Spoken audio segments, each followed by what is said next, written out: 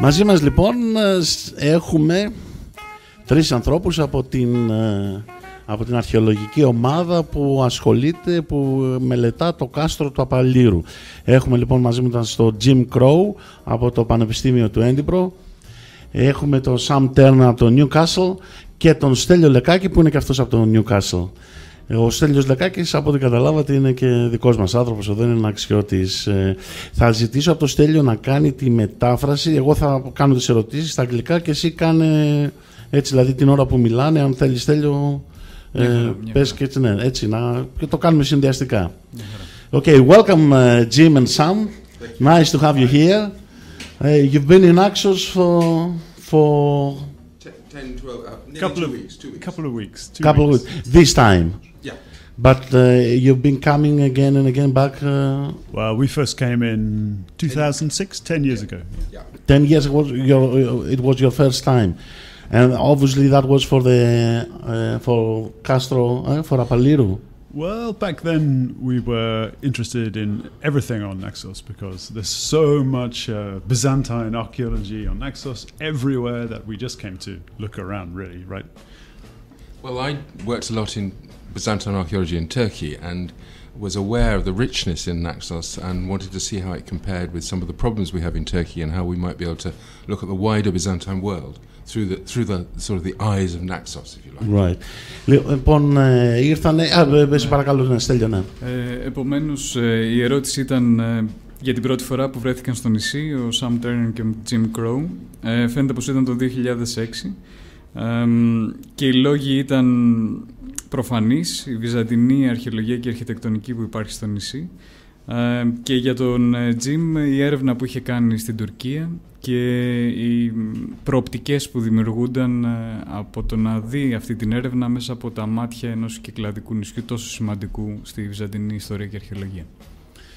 So that was, let's say, an interest. You had an interest before you come, but how come Naxos was known for its Byzantine history? You know, usually we are known for our Venetian heritage. Well, Naxos also has 150 Byzantine churches. Right. And there are a few places within such a small area where there are so many medieval churches, and many of those churches have a very particular decoration, which means that they're earlier, much earlier than the Venetian period. And it was for that reason that drew us to Naxos, because it was the potential to look not just at the later Middle Ages, but at that earlier medieval period that was so interesting. And are we talking about churches that they have like, what makes them different from the... Well, many of the churches have paintings, but unlike the ordinary paintings, which have images of saints and Christ and so on, the several of the churches on Naxos do not have it. They have what is called aniconic, and many scholars, Greek and others, have associated this with the period of the Ikonomachia. Right. And as a consequence, this allows us to give a date to the churches and also a lot of activity at that period. And they don't represent, you mean they don't have icons the way we have now in Orthodox Church, but they have, let's say, a lotus. They have a sheep. They have all sorts a flower or something. They yes. have all sorts of decorative images. One of them has images of chickens. Right. This represents Christ and his apostles, but instead of showing the apostles themselves or Christ, it's shown as a figurative way. Right. Στέλιο, γιατί θα σου φορτώνουμε πολλά από τα... Ξεχνιόμαστε και μιλάμε. You know, we were carried away with the... and Στέλιος always keeps note and at the end... Μια χαρά. Επομένως, το αντικείμενο του ενδιαφέροντος, το πιο συγκεκριμένο, ήταν η βυζαντινή αρχιτεκτονική που είπαμε και τις προάλλες, μάλλον πριν από λίγο, και ιδιαίτερα οι 150 βυζαντινές, παραπάνω από 150 βυζαντινές εκκλησίες που υπάρχουν στο νησί, και δίνουν αυτή την ευκαιρία να προσεγγίσει κανείς την πρώιμη μεσαιωνική περίοδο, όπως λέγεται στην Ευρώπη, τα πρώιμα βυζαντινά, όπως λέμε εμείς εδώ στην Ελλάδα, με μια συγκεκριμένη έμφαση στις εικονογραφημένες εκκλησίες, δηλαδή τις εκκλησίες που έχουν εικονογραφικό διάκοσμο, τοιχογραφίες. Οι ανικονικές που λέμε. Οι ανικονικές είναι μία κατηγορία από αυτές τις τοιχογραφίες που συσχετίζεται με την εικονομαχία, με αυτή την ταραγμένη περίοδο του βυζαντινού κόσμου και όπως φαίνεται αντιπροσωπεύεται αρκετά καλά στην Νάξο. Όπως είπαμε, στις ανικονικές τοιχογραφίες υπάρχουν αναπαραστάσεις μη ανθρώπινες, όπως του φυσικού κόσμου ή όπως είπατε και πριν από λίγο, η Αγία Κυριακή στην Απήρανθο, που έχει τα πτηνά, τις κότες που λέμε, που αναπαριστούν ακριβώς τον Ιησού και τους Αποστόλους του με αυτόν τον αλληγορικό τρόπο. If I'm not wrong, I think Naxos has the largest number of iconic churches in Greece. Or yes, certainly in Greece and probably as a collection in the Byzantine world. It's quite in the Byzantine world, right? Because elsewhere they don't survive. There are many from Cappadocia. Well, there are some from Cappadocia, but otherwise it's one or two. So this collection here is really very special. For some reason, the Byzantine churches on Naxos, the small, early Byzantine churches on Naxos, seem to survive really well compared to other parts of the Eastern Mediterranean. So we have lots of standing buildings which belong to this time from the 7th century to the 10th, 11th century, which is really, really very unusual. It's really special. So this is a great. So have they all been documented? The ones that they are. What are the numbers we're talking about? A comparison, here and in the rest of Greece or the there are 150 churches which date before about 1500 AD. And there are perhaps between 21 and 25 churches which have evidence for aniconic decoration. And these have been studied. They've been studied by the Eforia, and many of them have been published. But it's not the art history that we're interested. It's the fact that they provide us with a chronology, and that chronology then enables us to look at the wider landscape and how life was led at that time rather than later on. Στέλιο. Επομένως, στην Νάξο απαντάται αυτή η μεγάλη συγκέντρωση από Βυζαντινές Εκκλησίες, που είναι εντυπωσιακή όχι μόνο για το πλαίσιο της Ελλάδας, αλλά όπως φαίνεται και για το ευρύτερο πλαίσιο του βυζαντινού κόσμου. Βρίσκουμε αυτές τις μικρές Βυζαντινές Εκκλησίες από τον 7ο ως τον 11ο αιώνα, που επιβιώνουν σε πολύ καλή κατάσταση. Και αυτό είναι αρκετά εντυπωσιακό, γιατί μιλάμε για μια πολύ καλή περίπτωση σε ολόκληρη την Ανατολική Μεσόγειο. Για τις ανικονικές εκκλησίες, τις εκκλησίες με την ανικονική διακόσμηση, ο αριθμός είναι 21 με 25.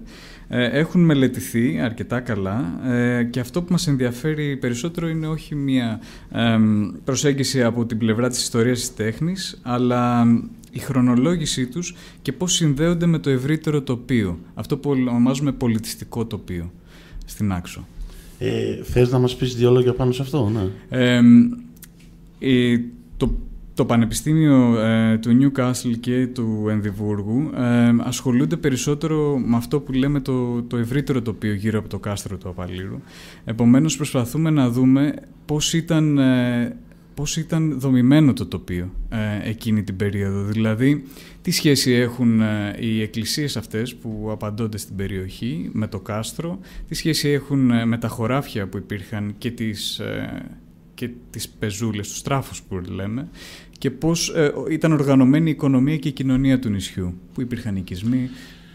Να πω ότι, ξέχασα να πω ότι ο Σαμ Τέρνερ, που θα μας μιλήσει τώρα αμέσως, είναι καθηγητής στο Πανεπιστήμιο του Νιούκαστλ, και ο Τζιμ Κρόου είναι καθηγητής στο Πανεπιστήμιο του Εδιμβούργου, είναι καθηγητές αρχαιολογίας, και ο Στέλιος συνεργάζεται με το Πανεπιστήμιο, ή εργάζεται μάλλον στο Πανεπιστήμιο του Νιούκαστλ. Sam, please. Yeah. One of the things that we can do when we have buildings which have been in the same place for 1,500 years is we can think about how they relate to the landscape around them over that long period. So those churches have been there all that time and used by communities of people for 1,500 years, from the Byzantine period to the present day, to the people who live there now. And one of the things that we want to try and understand is how the landscape around the churches has changed and developed over a long time period. So we want to understand the farms, patterns of the farms, how the terraces around the churches are used, how these churches provide a fixed point in a landscape which is very old, but which has kept changing right through to the present day. Yeah.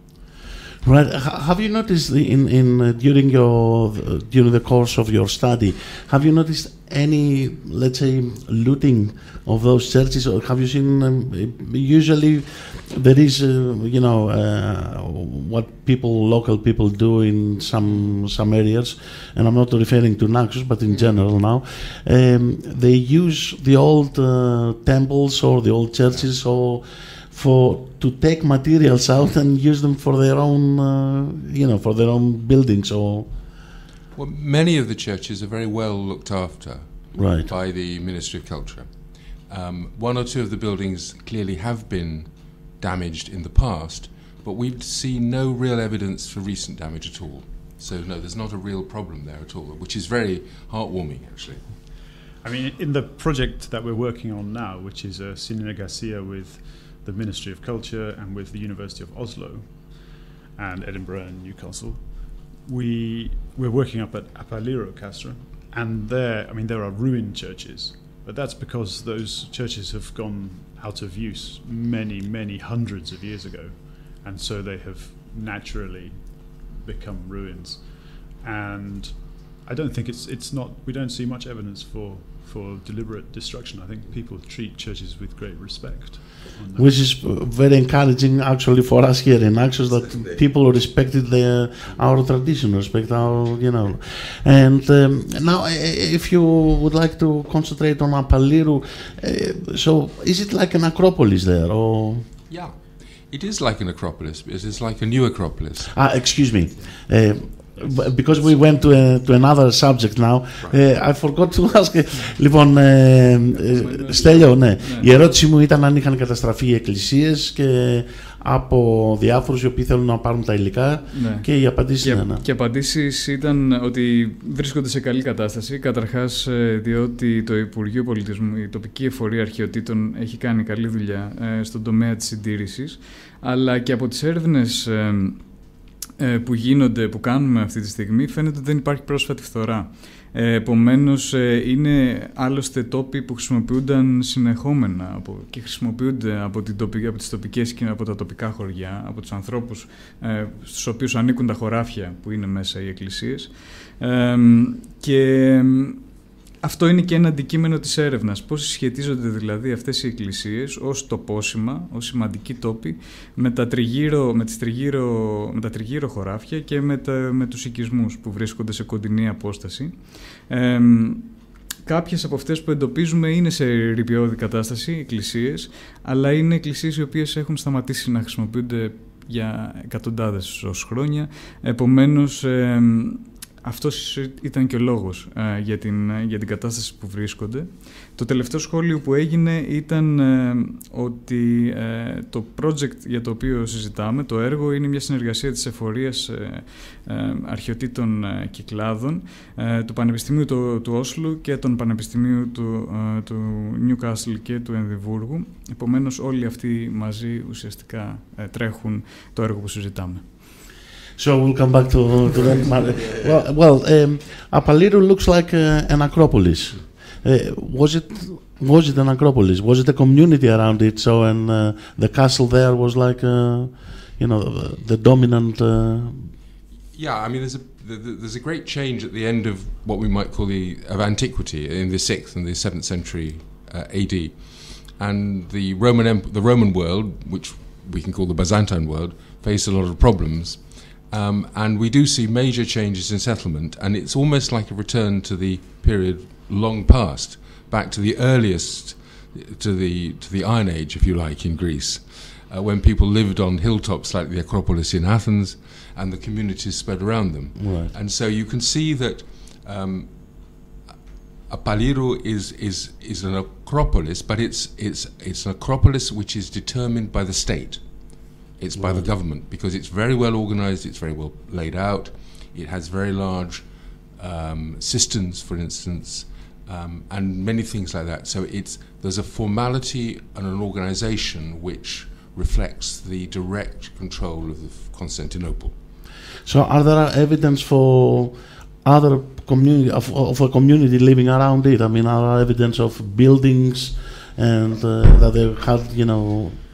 Yeah, well, this is one of the really interesting things about Apalíru, is that in the territory around, below the mountain, on the mountain slopes, the archaeologists have identified the remains of lots of simple buildings built of stone, all clustered together around the mountainside and in several different groups and different places. And it seems like below the Castro, below the big town in the Castro, there's all around in the landscape there's smaller settlement below the castle. And one of the key questions now is to understand, okay, so how does this relate to the rest of the area of southwest Naxos?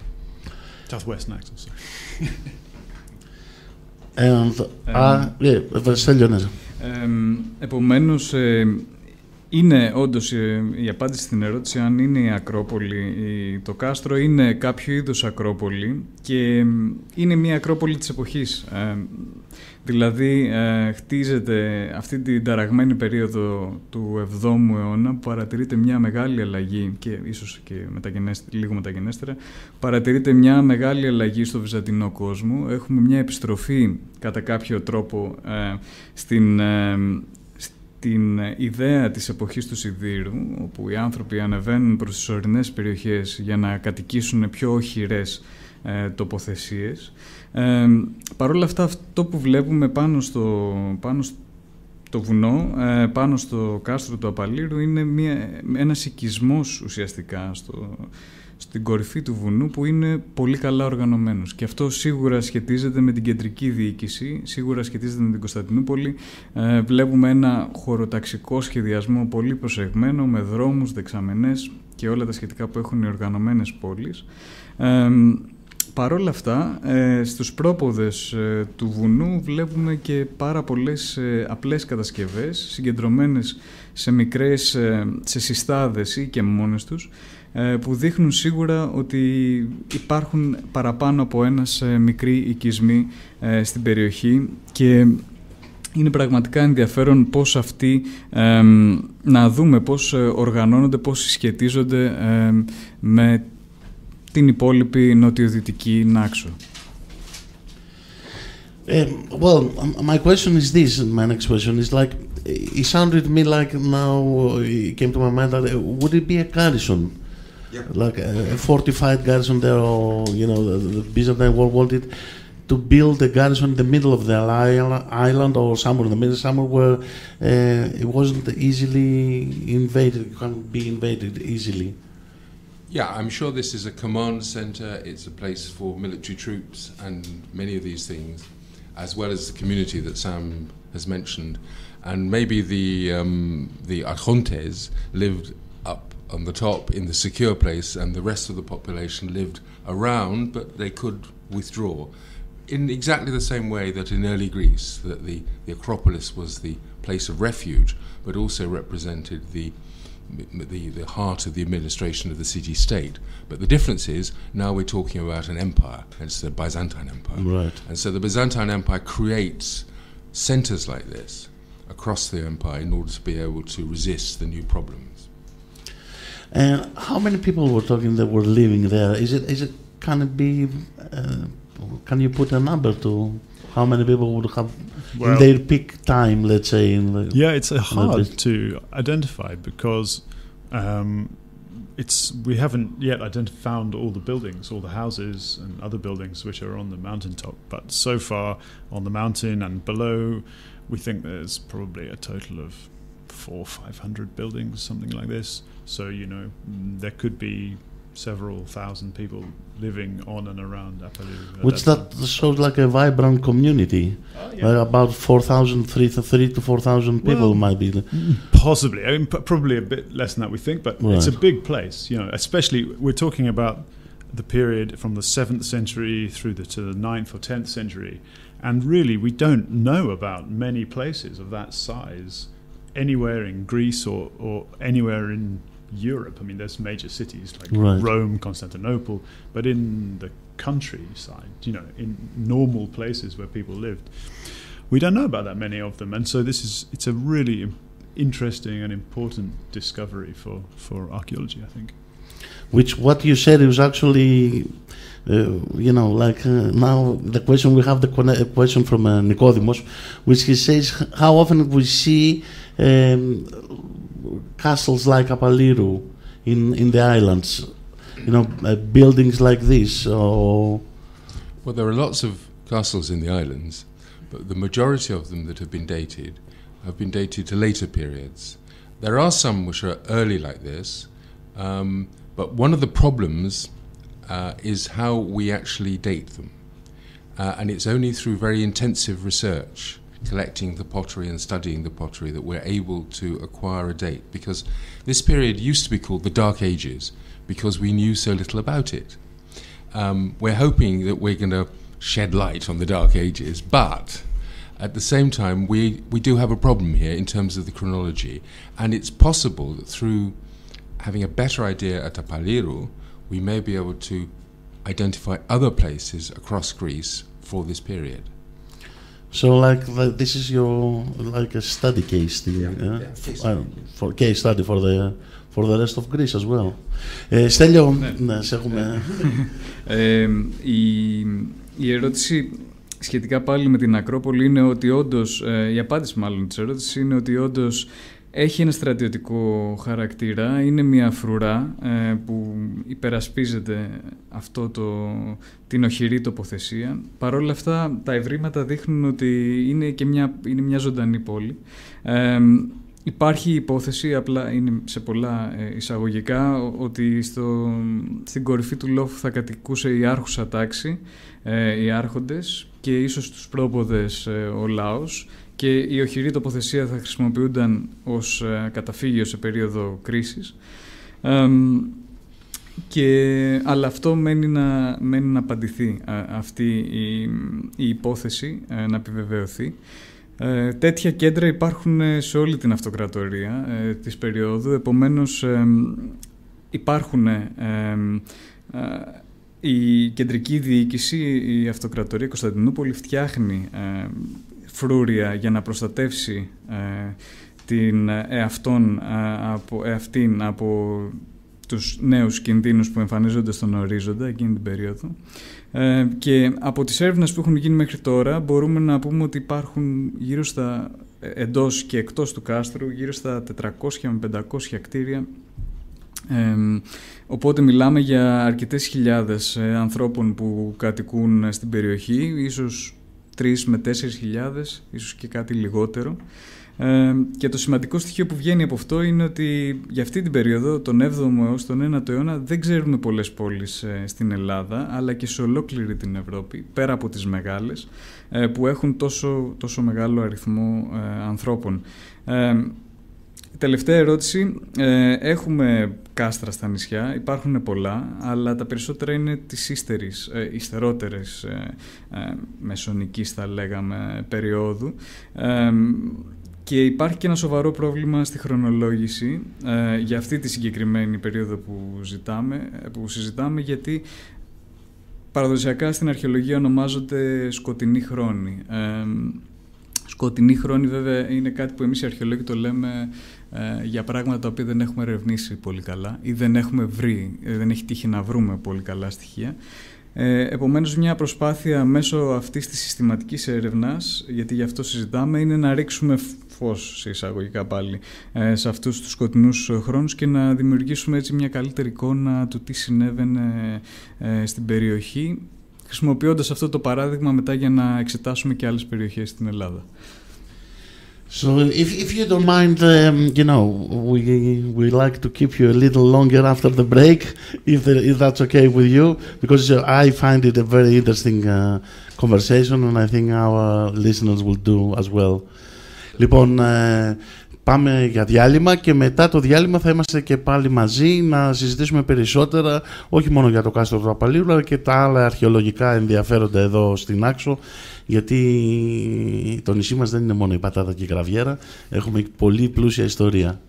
Συνεχίζουμε λοιπόν την κουβέντα μας εδώ με τους αγαπητούς Jim Crow από το Πανεπιστήμιο του Εδιμβούργου, τον Sam Turner από το Πανεπιστήμιο του Νιούκαστλ και τον φίλο μας τον Στέλιο Λεκάκη, που είναι αρχαιολόγος και αυτός και είναι στο Πανεπιστήμιο του Νιούκαστλ.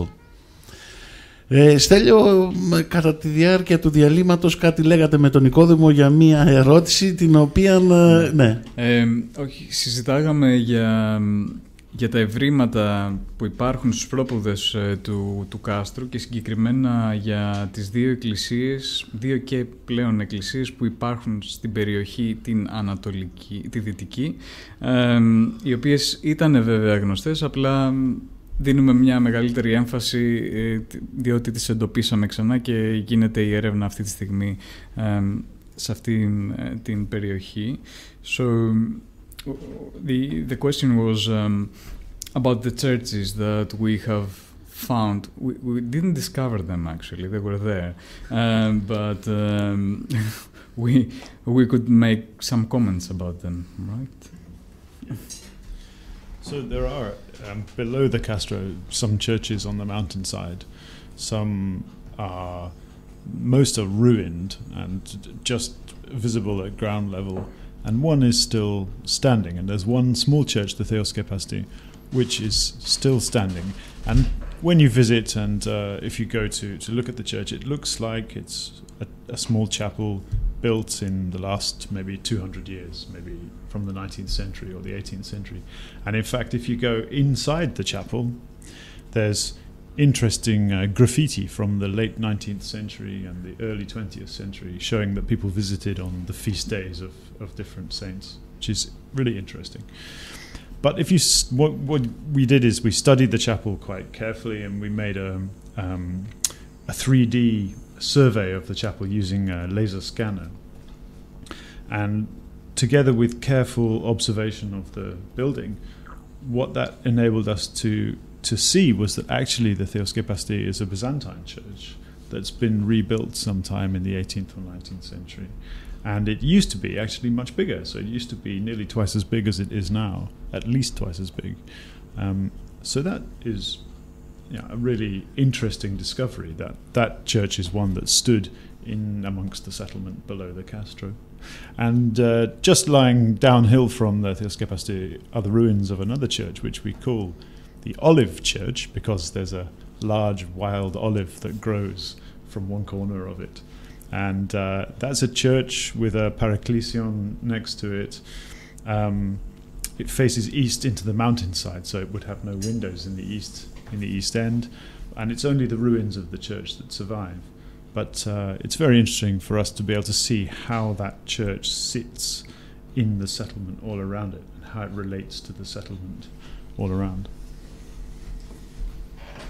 And from the survey, from the study we've been doing in the last week, we've found another church.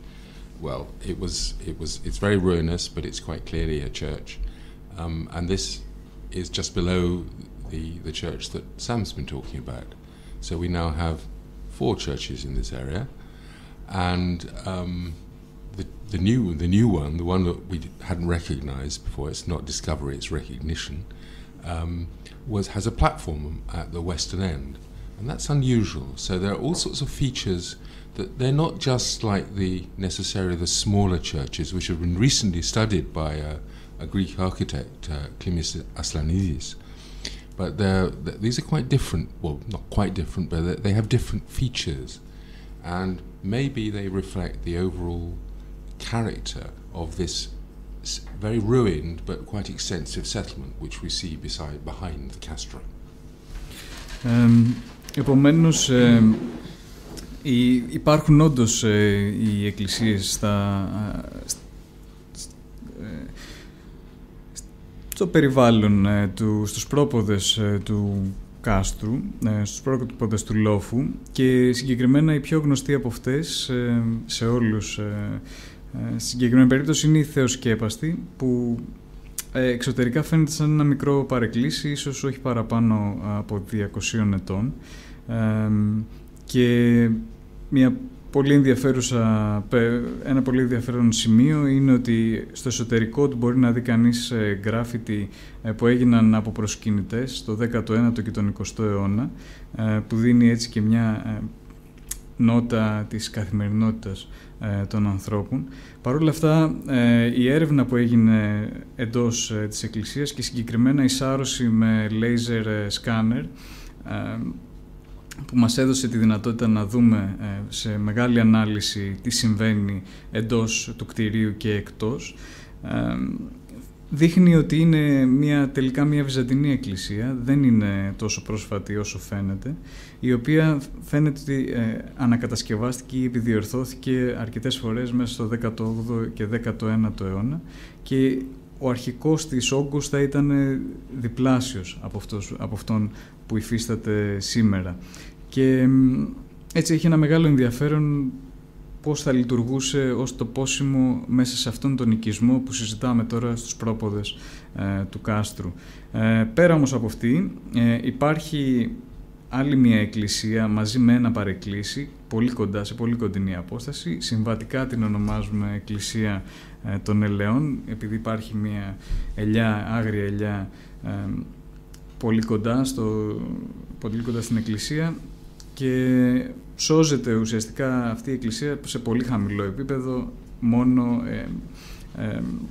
σε πολύ ερειπιώδη κατάσταση.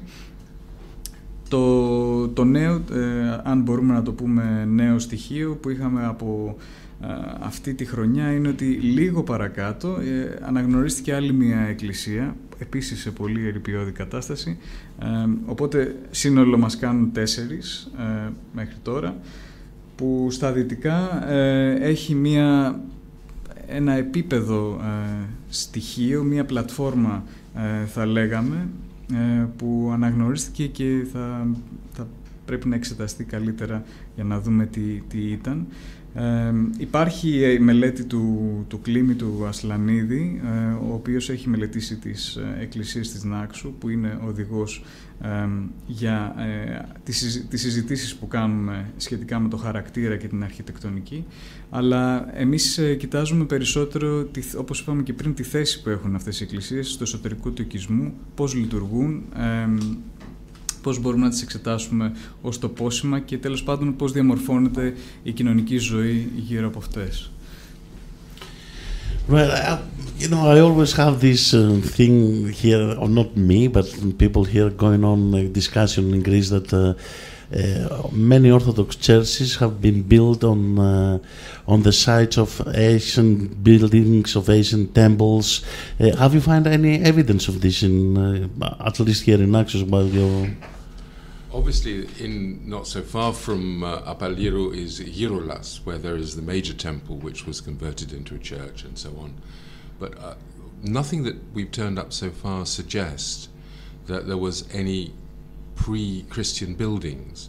I mean, there's evidence from the pottery and from occasional small pieces of obsidian that we find when we walk and we look at the fields, but there's no structural evidence that what we're seeing is essentially a new Byzantine structure in the 7th century, probably, both in the Kastro, its buildings, its great cisterns, and also the churches which are constructed. So this is one of the things that makes Apalíru and its environs so exciting, is this fact that it's a new foundation at a time when the empire seemed to be under great pressure, so that new foundations are not expected. We expect to see decline, but here we're seeing the sort of the attempt of the Byzantine state to resist, and that's what I think is so important about it. So he wanted to keep the Greek character along with the Christian character, you mean? I mean, it's essentially a Byzantine Greek culture, a Christian Greek culture, which is what the Byzantine culture is. Right. And I should say here that one of the reasons that I'm a Byzantine archaeologist, there are lots of reasons, but is I feel that this whole area of medieval archaeology is neglected in Europe, and it's neglected in many other parts of further east, and yet it's absolutely crucial for our understanding of the emergence of both Europe and elsewhere in the world. The Byzantine world is largely not ignored, but it's seen very simply in terms of its icons, of its religion, and some of its architecture, but it's politically and culturally much more significant, and we need to recognize the significance. Those three was like the crossroad, the meeting, the junction between all those civilizations. Yeah. It was the center. In one sense, it formed the barrier against Islam for so long, but on the other hand, it acquired all sorts of features which are different from the Catholic West. And of course, the triumph of the Catholic West later meant that the Orthodox world was somehow excluded from that European story. And it still persists today, doesn't it? Right. Στέλιο. Επομένως, η απάντηση στην ερώτηση για αν υπάρχουν κάποια υπολείμματα αρχαίων ναών, όπως συμβαίνει συχνά στην Ελλάδα και στην Νάξο, είναι ότι δεν έχουν εντοπιστεί στην περιοχή που ερευνούμε αρχαία κατάλοιπα οικοδομικά, αν και βέβαια ο γύρουλας είναι σε πολύ κοντινή απόσταση από την περιοχή που συζητάμε. Κινητά, όπως λέμε στην αρχαιολογία, κινητά μνημεία υπάρχουν, βρίσκουμε όπως κάνουμε την έρευνα, για παράδειγμα τμήματα οψιανού που συσχετίζονται έτσι με προημότερες περιόδους και ιδιαίτερα προϊστορικές. Παρ' όλα αυτά δεν έχουμε εντοπίσει κάποιο στοιχείο οικοδομικό, κάποιο οικισμό ή κάποιο κτίριο που να έρχεται από αυτή την περίοδο. Συζητάμε οπότε για μια περιοχή, ερευνούμε τη βυζαντινή, παύλα χριστιανική φάση αυτής της περιοχής και όλο το πολιτιστικό υπόβαθρο που συσχετίζεται με αυτή. Και το βλέπουμε περισσότερο όχι μόνο από τη θρησκευτική άποψη, αλλά και από την πολιτική και πολιτιστική άποψη που είχε ο βυζαντινός κόσμος γενικά, αλλά και ιδιαίτερα τη σημασία που έχει αυτή την περίοδο, που συχνά το ξεχνάμε, γιατί κοιτάζουμε περισσότερο την τέχνη, κοιτάζουμε περισσότερο τις εικόνες, τα πράγματα που μας είναι περισσότερο οικεία ίσως, και ξεχνάμε τη σημασία, την πολιτιστική που έχει το βυζαντινός κόσμος στην περίοδο αυτή ως σύνορο με τον αραβικό κόσμο, αλλά και σε κάποια απόσταση με την δυτική, με το δυτικό χριστιανισμό, με τη δυτική εκκλησία, που διαμορφώνει αυτή την ιδιοπροσωπία και της Ελλάδας όπως είναι σήμερα και της ευρύτερης βυζαντινής αυτοκρατορίας όπως ήταν στο παρελθόν, που δίνει τελικά κάποια χαρακτηριστικά που μας ακολουθούν μέχρι σήμερα. Right. And I have my last question, so I won't tire you anymore. It's why so many churches? Why the density of the churches in Nάξο? There are so many. I think it's about 3,000 to 5,000 churches. And how is this connected to the community at that time, and also the culture of the people at that time? Was it out of fear? Was it out of the, God will protect us? There's a lot of churches on Naxos. I mean, I don't know how many there are. I don't know if anyone knows exactly how many there are. And there are certainly hundreds of medieval ones. It's a really tricky question to answer, why there are so many, such a density, which we don't see in many other parts of Europe. It's something similar to this. One of the problems that we have, or one of the questions we're trying to understand is how did these churches, how did they relate to settlements at the same time? Were the churches established in small hamlets or villages where people lived next to farms? Were they established out in the fields? Some of them look like they may be set up to mark the boundaries or the edges of some villages or estates. Others may be memorials to remember particular people on particular days. So there's probably a range of different reasons why the churches are built, but because we have almost no written records from the centuries when the churches were built, we don't have any direct evidence about who built most of them. There's one or two we know about, but almost no evidence. So we rely on the archaeological evidence and trying to understand their position in the landscape, how they related to where people worked and where they farmed and where they lived back in those centuries that we used to call the Dark Ages, but now we're trying to understand a bit better. Naxos, with all of its churches and other evidence from the early Byzantine period, is a great place to cast some light in these dark corners of history. Well, to see how people think in here, my family has their own private church here in the village, which it's not a small one, it's a big one actually. So I can give you, some information about it, put it in a time capsule, and then, pass it on to your future colleagues. When that time comes in, 500 to 1,000 years to study that church, they'll know the reason why that was built at least. Right, Στέλιο. Επομένως, οι εκκλησίες στην Νάξο είναι πολλές. Αυτό το γνωρίζουμε όλοι όσοι έχουμε επισκεφθεί ή ζήσει στο νησί. Τόσες πολλές που ο ακριβής αριθμός ακόμα συζητείται. Νέες ανακαλύπτονται, αναγνωρίζονται συνέχεια. Επομένως, η προσπάθεια που γίνεται είναι να δούμε περισσότερο τη θέση τους μέσα στο τοπίο. Αν βρίσκονται εντός μικρών οικισμών, όπως τους εντοπίζουμε, αν βρίσκονται για να ορίσουν τα σύνορα ενός οικισμού ή εκτός οικισμών, ή ακόμα και ως έχουν δημιουργηθεί για να μνημονεύσουν ένα συγκεκριμένο γεγονός ή προς τιμήν ενός συγκεκριμένου προσώπου. Το πρόβλημα είναι, ακόμα και για αυτές τις περιόδους, ότι υπάρχουν πολύ λίγα πράγματα στις γραπτές πηγές που θα μπορούσαν να μας βοηθήσουν. Επομένως, δίνουμε όλη την έμφαση στην αρχαιολογική μαρτυρία και αυτά που μπορεί να μας προσφέρει η αρχαιολογική επιστήμη, και όπως φαίνεται η Νάξος είναι ένας πολύ σημαντικός τόπος έτσι για να ρίξουμε λίγο φως σε αυτές τις σκοτεινές πτυχές της ιστορίας που συζητάμε. Well, would you like to add anything? There is something that we should, we should have talked about, but my inexperience in archaeology didn't quite click on that and I didn't quite pick on that. Στέλιο, επίσης εσύ, αν νομίζω ότι θέλει να προσθέσουμε κάτι σημαντικό που δεν είπαμε. I'll just make a remark on the folk studies process that we're following. Απλά ένα πολύ μικρό σχόλιο στη διαδικασία της.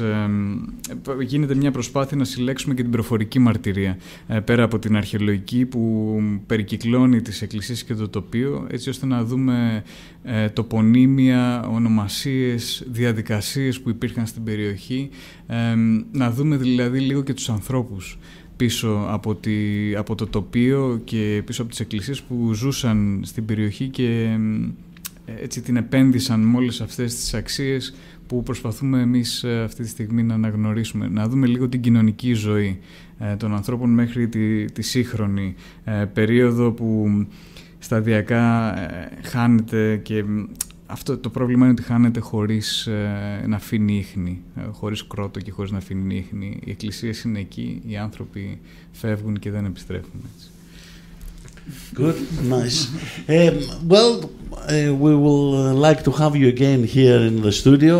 We're waiting for your call to say we have found this new evidence of something or that you want to announce, and we'll be happy to be the first, to hear to that. Thanks very much, Sam Turner, who is a professor of archaeology in the University of Newcastle, Jim Crow, who is also a professor in the University of Edinburgh, και τον Στέλιο Λεκάκη, που είναι συνεργάτης αρχαιολόγος στο Πανεπιστήμιο του Νιούκαστλ. Thanks a lot, guys. Okay. Nice to have you here. Ευχαριστούμε πάρα πολύ. Εμείς ευχαριστούμε. Ευχαριστούμε.